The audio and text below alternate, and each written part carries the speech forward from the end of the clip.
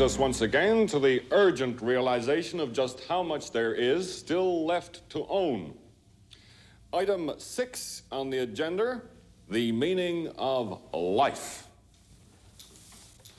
Now, Harry, you've had some thoughts on this? That's right, yeah. I've had a team working on this over the past few weeks, and what we've come up with can be reduced to two fundamental concepts. One, people are not wearing enough hats. Two, matter is energy. In the universe, there are many energy fields which we cannot normally perceive. Some energies have a spiritual source which act upon a person's soul.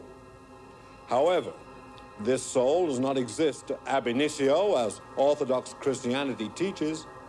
It has to be brought into existence by a process of guided self-observation.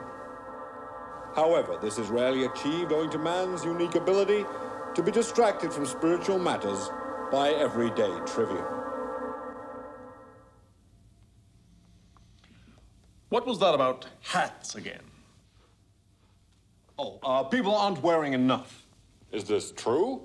Certainly. The hat sales have increased, but not pari passu, as our research But when you say enough, enough for what purpose? Can I just ask, with reference to your second point, when you say souls don't develop because people become distracted, has anyone noticed that building there before?